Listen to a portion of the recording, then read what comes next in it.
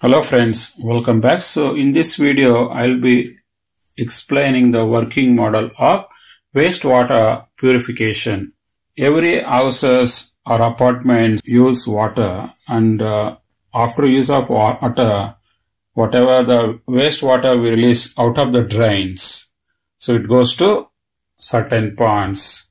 Now by using that wastewater, whatever which is collected in the pond, that will require to be purified using the purification plants. So here we have used 5-stage purification plants. So each layer will filter the water more effectively until we get the usable water.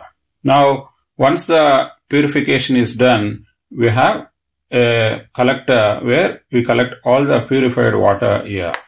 Now what we are going to do with that water, purified water, is, so we are going to utilize that purified water for our agricultural fields. By using this purified water used for our agricultural purposes to grow the plants. Now we are going to demonstrate how the purified water, we can lift the purified water by using a DC water pump, so that we can utilize that purified water for our agricultural purpose. Now we are going to switch on the DC water pump.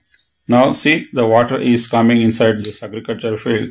This is how we are going to utilize the water which is got wasted from every houses, and that we purified and later we are using it for our agricultural purpose. Is an innovative way to reduce as well as recycling the water for our day-to-day activities. Thanks for watching this video. Bye for now. Take care.